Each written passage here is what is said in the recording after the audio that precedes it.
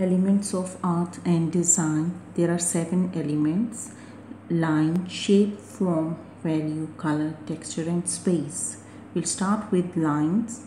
Lines can be vertical, horizontal, diagonal, curved, wavy. They can be broken, thick, and thin lines. Then the second one is shape. Shapes are 2D enclosed spaces that can be geometric or organic. It has 2 dimensions, length and width. Geometric shapes have names and they have symmetry. They are very precise. As you can see here, all of these shapes have names, whereas organic shapes are free form, mostly found in nature, and they are asymmetrical. These shapes themselves don't have names. They are recognized by the objects or subjects they represent.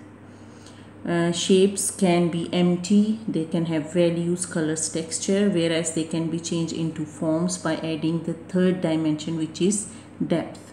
So forms are 3D with length, width, depth. You can create illusion of 3D on a 2D surface.